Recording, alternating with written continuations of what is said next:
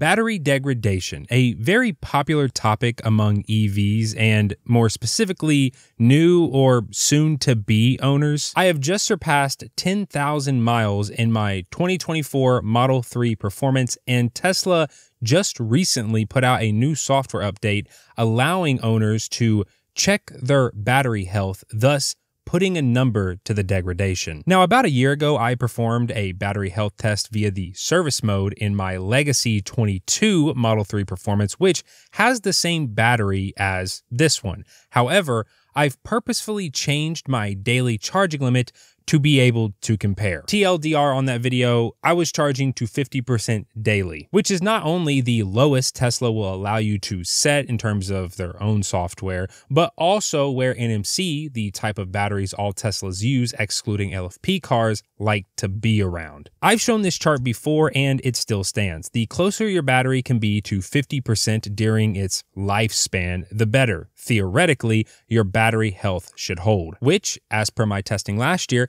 I found to be true, as my degradation was about half of what it was expected to be. If you haven't seen that video, no worries. I'll be talking about the numbers from that video once this car finishes its battery health test, which we should probably go ahead and start, as this thing's been sitting at 2% for like the past 4 hours. So to get us started, just gotta head on into the service settings.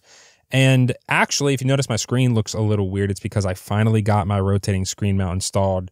So glad to have it back. And just having it back makes me just more upset that this doesn't come standard on the Refresh 3 and Y, because it's such a nice thing to have. These will be available over on Test Stuff soon. Also, don't forget we are still running our Legacy sale. So if you just took advantage of the insane Legacy Model Y inventory deal straight from Tesla, or you're picking up a used Tesla for a really good price, you can get 20% off all Legacy accessories. That's screen protectors, organizers, floor mats, everything. No code needed. I'll have it all linked down below. Into service, don't pay attention to my PSI. It got really warm today out of nowhere, and I've actually been meaning to swap back to my warp wheels. Battery health down here at the bottom. Your battery is healthy. Your battery's energy retention is within the expected range based on the age and mileage. Now, if we hit battery health test, your vehicle must remain connected to an AC charging station for up to 17 hours to complete the battery health test. Tesla recommends using a Tesla wall connector or mobile connector, third party, and pay-per-use AC charging equipment may cause test failure or produce unexpected results. During this test, your vehicle's battery will discharge to below 10% and recharge to 100%. Climate control systems will be temporarily disabled, and most vehicle features will be unavailable. Do not leave occupants unattended. Avoid interacting with your vehicle or the Tesla app during the test. You can cancel the test at any time on the vehicle's touchscreen or the Tesla app. If the test fails or is canceled, your vehicle will attempt to charge to the set limit. Now, before you begin, this is the requirements. Your vehicle is in park. Battery level is 20% or less. So if you're going to run this yourself, just drive your commute for a few days or whatever it takes to get down to below 20%. You see right here, I'm actually at 2%. And if you're curious, that's 7 miles. 7 miles for me. Vehicle is connected to the internet. No software updates are scheduled. No battery or thermal alerts are active. And then right down here, the two that I don't have checked, vehicle is connected to an AC charging station, and the AC charging equipment must be able to provide at least 5 kilowatts of power. So if you're on a normal 110 or a level 1 charger, you can't do this. You do need some form of level 2 charging. I don't think there's any level 1s that go above like 1.5 kilowatts. Getting into the service menu, you used to be able to do the battery health test right here in the like high voltage battery section, but it looks like you cannot do that anymore. Yeah, we're at 2.1%. All right, we are connected, ready to start the test. I'm hoping because we're starting from such a low state of charge that it's not going to take the full 17 hours. The test I ran last year on my old car, I started from, I believe, right under 20%. So the car still had to burn some battery off to then charge up to 100%. And when that happened, the car got super loud, was dumping a ton of heat. My garage became a sauna. If you're going to do this outside and you're starting from just under 20%, people are bound to think, if you live in some sort of like public setting or public area, that your car is about to explode. So let's go ahead. Let's start test. Oh, so we got a whole new screen. I don't know if you all can hear that. I'm pretty sure you can. It literally sounds like we're about to take off. This is actually a really good test. for how well prevents outside noise from entering the cabin, because here's me opening my door, or I guess rolling down the window. I'm talking. There it is. This car does a good job at keeping the outside noise out. All right, let's let it do its thing. Now, while we wait the almost 20 hours for this car to finish, let's head inside and discuss the only 3 things that you really need to know when it comes to maintaining good long-term battery health and preventing as much degradation as possible. So first up, like I just discussed, charging habits, which is the only thing that you can really control that will directly affect your battery health. Returning to this chart, the 20 to 50% range is where the battery is at the lowest levels of stress. And while yes, this chart is a storage measurement, over the course of say 5 years, sitting for at least 8 hours a night while you sleep or it's just not being driven, and another 8 hours while you're at work, that is considered storage. So the more time your battery sits around that 50% range, the better. However, the problem with saying to just be around the 50% range is, well, that everyone's commute is different. So a blanket recommendation for preserving as much battery health as possible isn't really possible. I've said this before, but if you are trying to preserve as much battery as you can, but you're not really too sure what to set your daily SOC limit to, well then do the following. Charge to 80% for a week and keep track of your return home SOC. So how much charge you pull into the driveway with. If it's consistently above 20, 25, 30%, drop your limit until you are arriving home around that high 20s to low 30 range. If you want to throw on an extra 10% just for some overhead in case of an emergency, or an extra 10% during the winter to account for your car just being less efficient, then I would say that's pretty okay too. And if you're looking at running this test yourself, but you're unsure what a good rate is, like how much degradation should you actually have, it's about 5 on the low end to 10% on the high end for the first year, or 10 to 15,000 miles, followed by 1%,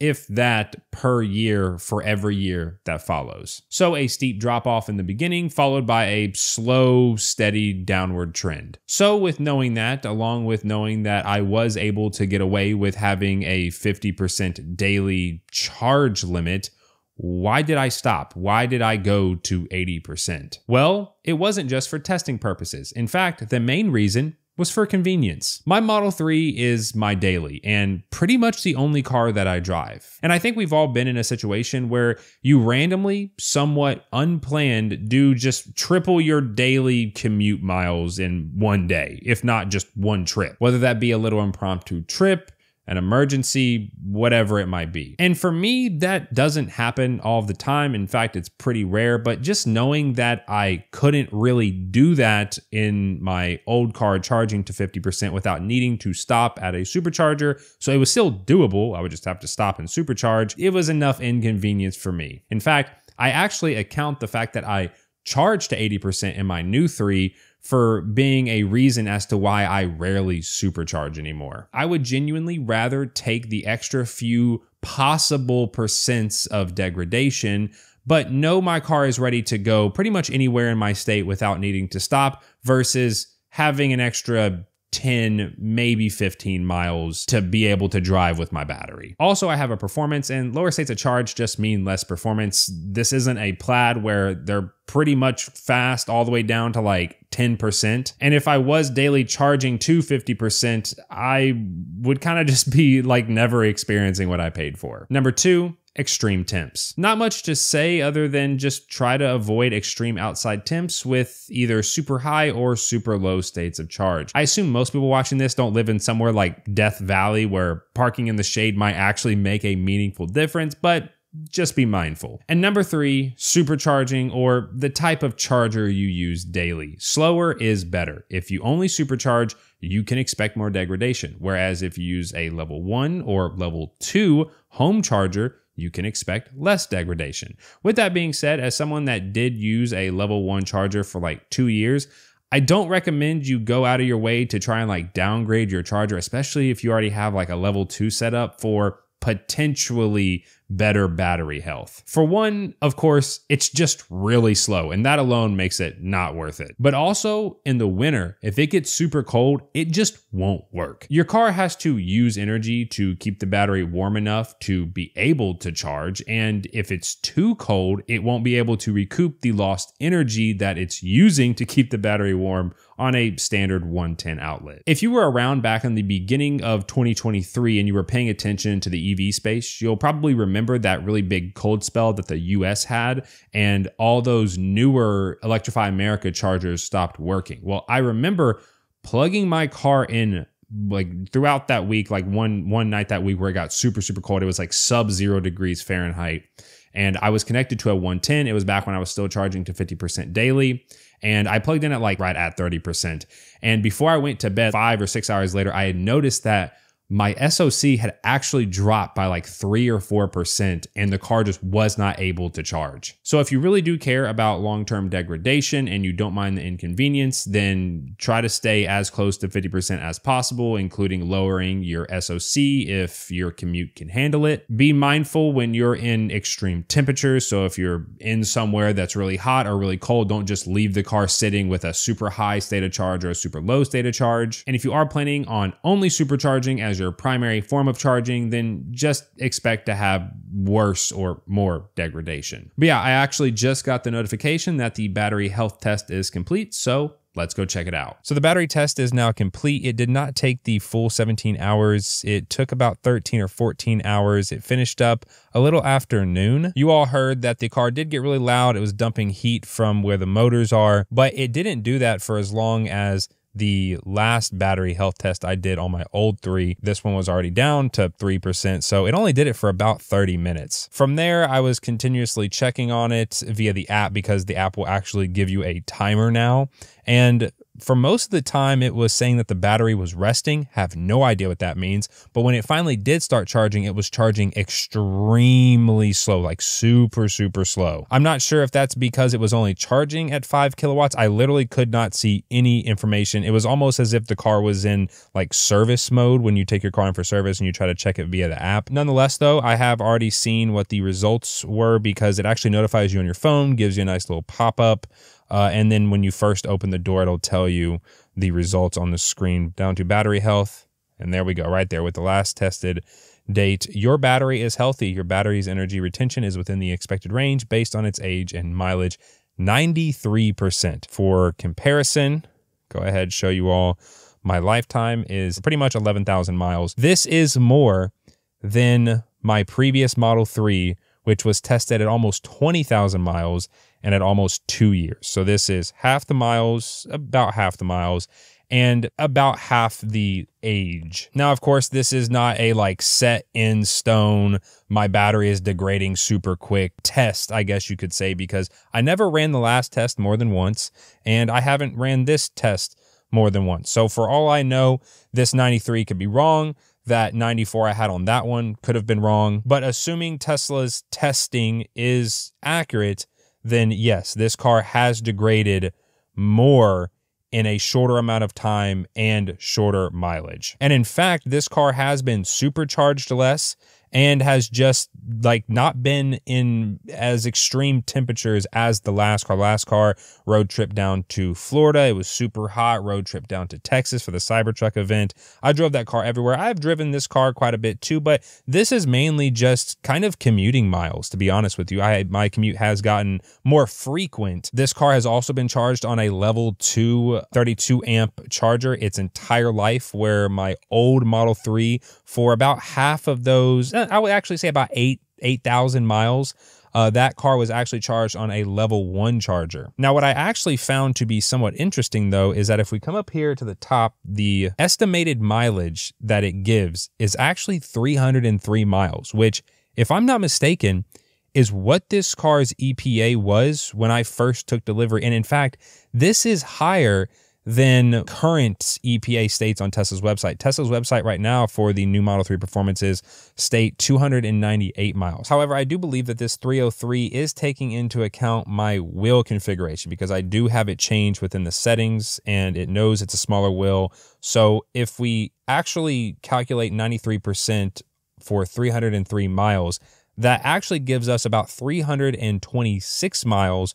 which I would say is pretty in line with what that would kind of be as an estimation for getting a performance and then swapping the 20-inch wheels for more efficient 18-inch wheels. Nonetheless, though, these are my results. I'll do this test again actually at the 20,000 mile mark just to have like straight apples to apples comparison, because for all I know, this could be my year one degradation, and then I check in next year or in another 10,000 miles and we're at 92%, right? And then at that point, I'm only 2% off of my previous Model 3 that I was charging to 50%, where this one I've gotten all the convenience of having a higher daily state of charge and being able to just know that I'm going to make it pretty much anywhere within my state if I need to make impromptu trips, emergency trips, like I discussed. I've seen a lot of people actually running these tests on their own cars. So if you're doing that, let me know, what your stats are, your car, your mileage, what do you charge on, what's your daily charging limit? If you have a 24 Model 3 Performance and you're around my odometer, how does your battery health compare to mine? Let me know. If you are new around here and you want to see more Tesla-related stuff in your YouTube feed, then feel free to subscribe. I've been sitting at 100% now for like 6 hours, so I'm going to go out and burn like 10% just so I'm not sitting at 100%. I don't mind to sit at 90%,